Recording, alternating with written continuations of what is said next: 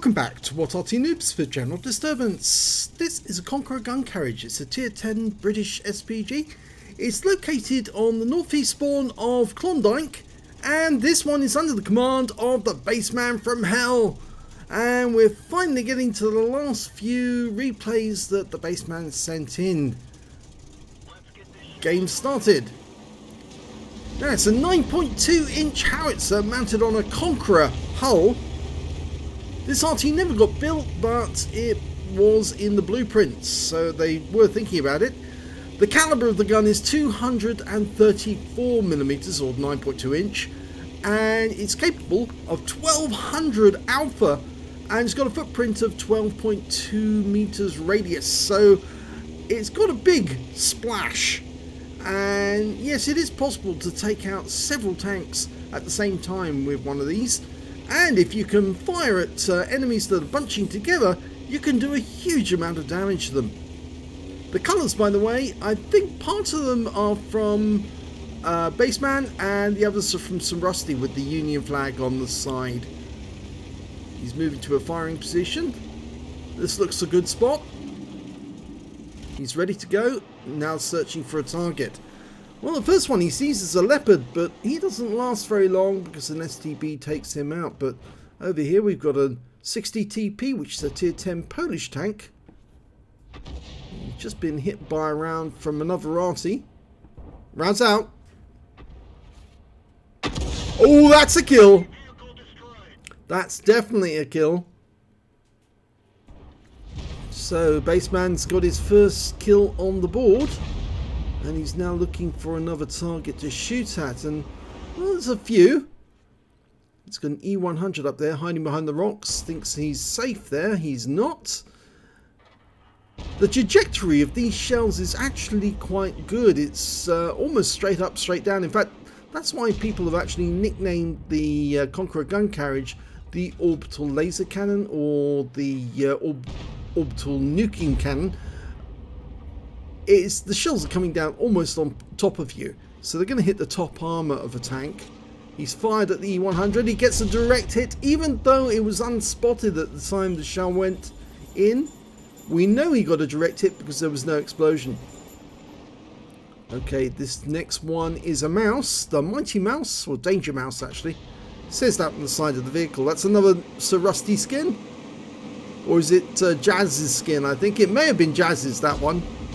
It's a lovely skin anyway. A lot of people say, oh, doesn't it look gaudy? But no, it's actually quite funny, and she arranged it so Mighty Mouse's hand was actually the port on the side of the mouse. There's a little gun port where you can actually poke out a small arm. Another direct hit on the E100, 453 this time. We didn't get a reading on how much he got the last time because it was unspotted, but oh wow, 60 TP just met a death at the hands of a Striv 1030. And over there we just saw briefly a Heshbon. I don't refer to it by the other name. I call it the Heshbon because it was designed to fire Hesh. In fact, now we've got a Jaegeru and a Heshbon. He's going for the Heshbon. It's got weaker skin armor, and you're much more likely to get a penetration. In fact, there's two of them. They must be breeding there. Oh, takes a long time for the shell to arrive, but it splashes one of the Heshbons for 383. So he's racking up the damage, and that mouse now is on his last legs. So he switched to overhead because it's actually difficult to get a shot when you've got rocks in the way, and he needs to fine-tune his aiming to get it just on the money. Well, if he fires that one in right now and he hits the mouse, I think he'll put it out of the game. He's marked it as target. Rounds out. Yep, he got him. Okay, the E100 we hit earlier is crossing the water, heading towards the dockside area. Well, it's not really dockside, but that's sort of like fishing village with a wharf. There's the dockside over there. And that Jaegeru just taken a nasty hit. He's not quite a splash kill yet. He's still got over 700 hit points. But we can certainly ruin his day. I know a lot of players say, oh, Arty, they ruin it, but you shouldn't be camping if you don't want to get hit. Direct hit, 576, now he's a splash kill.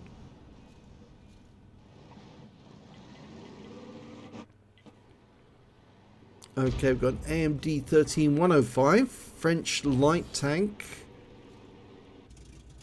Harassing one of our FB4005. Ooh, and he just got vaporized. In fact, actually, he was taken out by a gorilla. Okay, looking back towards the dockside, we can see that Jaeger bit the dust. Somebody else got him. And we're looking for more targets.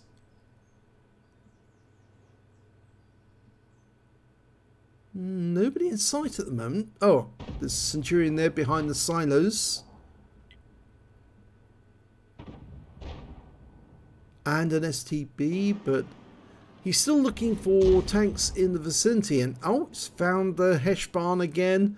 The other one. In fact, I think that there's still two over there. And there's another Jaeger there as well. Jaeger just took his shot. Oh, there's that Striv 103B. Now, he's got very thin armor. But he fires the snapshot in at the Jaeger.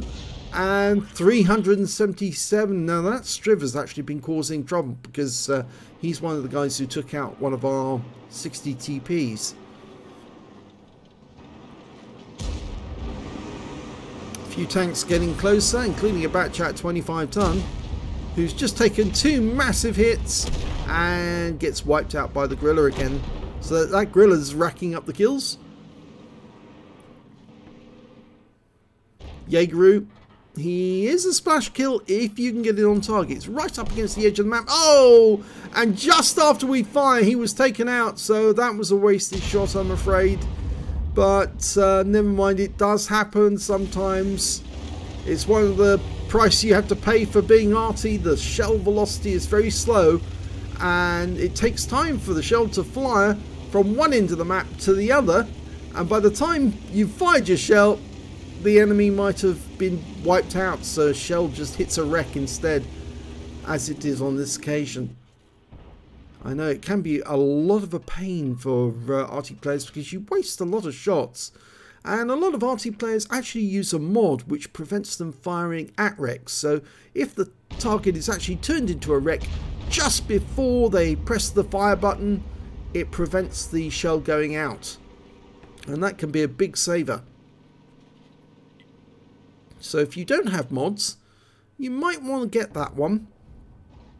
Fires the round in, and he damages one Heshbarn, and there was another one there, just around the corner. They're using the wreck of that Jaeger to protect themselves, as well as that rock.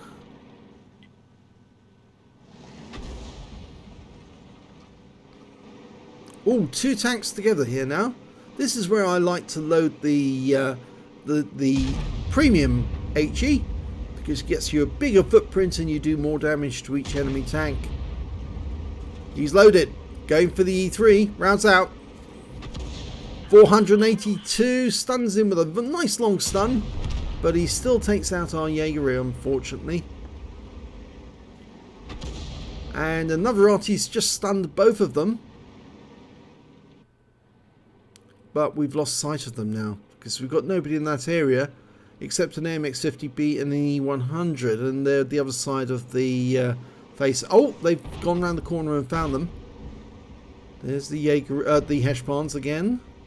They keep reloading, popping out to take a shot, and popping back into cover again.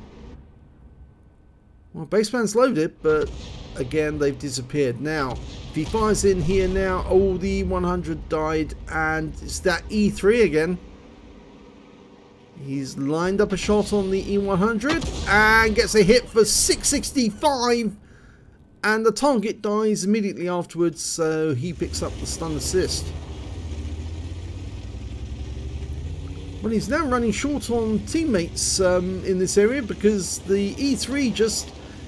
was it the... no, it's the GW E100 just killed our AMX-50B. And that means Baseman's, well, in fairly close proximity to an E3. Our team, though, are doing rather well because they've actually gone around the back of the enemy. So that E3 is one of the last few enemies alive, including those Heshpawns that we saw. We can't see the E3 at the moment, but we can probably see the Heshpawns very shortly. That Striv 103B just took out our Object 140, the same guy we fired at before. Bassman fires around him where he thought the E3 was.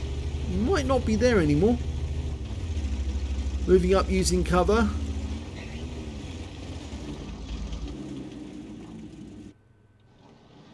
There's one of the Heshpawns. He's gone around the side of the rock to protect himself, but not from Bassman's shells, which will land virtually on top of him, and he's got very thin armor, so this shell might actually penetrate him and do a max roll. And it looks like he just took a shell from another Arty there. Rounds out. Oh! The kill happens to an object from an Object 261 just as our shell left the tube. So again, we fired a round out and it didn't do anything. That Striv is still there, being a nuisance, but he's probably about to die because there's more than a few of our tanks ganging up on him, and Bassman's now paying attention. Bassman's got 3 kills, so somebody's asked to platoon with him. Obviously they're thinking about brothers in arms, I think. Rounds out and Striv. If this hits, bad news for him. Yep, he got the kill. And that means there's only 3 left. The T110E3, who just killed that IS-7 in front of our eyes, and the 2 Heshpawns. Now that means the E3 must have headed west to have killed the IS-7. But again, we can't see him. Oh, there he is. He's popped up on the map. He's in grid square K5. Oh, and an RT round from a GWE-100 took him out. So there's only 2 left. And I think it's both those Heshpawns.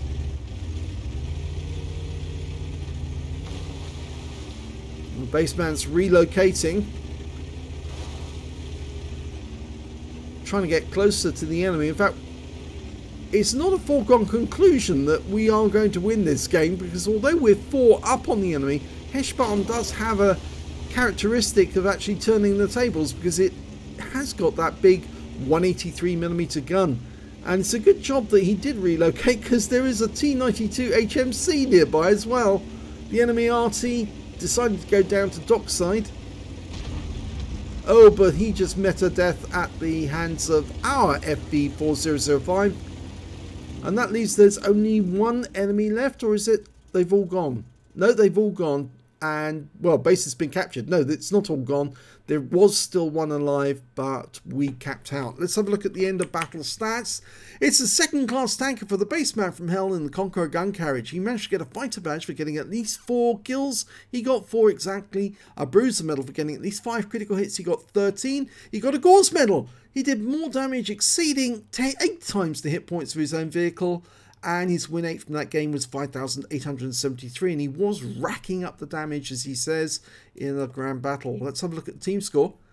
Well, didn't get the highest damage in the game. It's that E3. He was absolutely deadly. 6,425 hit points of damage from him alone with his 155mm gun. And the next high scorer was our GWE-100. He got 5,150, picked up a Gore's medal in Confederate, and of course, Bassman, he also managed to get a Gore's medal in that game, and 4,759 hit points, which beat the Batchat 25T on the enemy team with 4,571.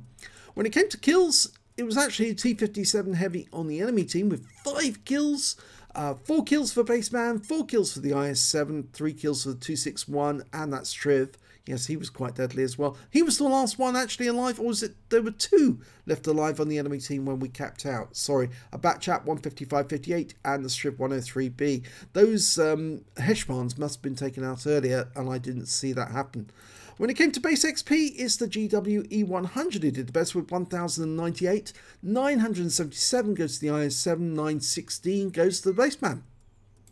He fired 14 rounds, got 5 direct hits, no penetration but 15 splash, damage of 4,759 hit points, all of it at more than 300 meters. He damaged 9 of the enemy, killed 4, and did 212 hit points of stun assist off 11 stuns. Now that may account for why his XP wasn't as high as some of the others, because he didn't do a lot of stun assist during that game. He actually killed them rather than actually stunned them. 58,667 credits on a premium count, and after ammunition resupply, and of course this ammo is expensive, but he was firing standard ammo throughout, 24,367 credits to take away. He earned 32 bonds for the awards and 9 for the battle, 41 in total. 1,374 XP times 4 on this occasion took away 5,496 altogether. So a particularly good battle, but it would have been higher but for the fact that obviously he didn't have a lot of stun assist. And I suppose in some of these battles, in the grand battles, it does help to be firing when your teammates are shooting at the enemy. So the moment you hit them, you then indicate them, so the arrows appear above the stunned target, and then all your teammates seem to fire at that target at the same time, and then you pick up racks, loads of stun assist, and that's where it really makes the difference on your XP. But well done to the Bassman. If you enjoyed that replay, please give this video a like and do subscribe to our channel, please. We're only a small channel, really. We've got a huge number of videos, over 5,500 now, but we are still only a few subscribers, which is a bit surprising. Maybe it's down to the fact that I'm absolutely crap and people don't like listening to my voice, I suppose. That might be the answer. I can't help it. It's the way I talk. But even so, we do a lot of content, and obviously a lot of people are happy to have their videos and their replays on YouTube so other people can share them as well. So, thanks very much for watching.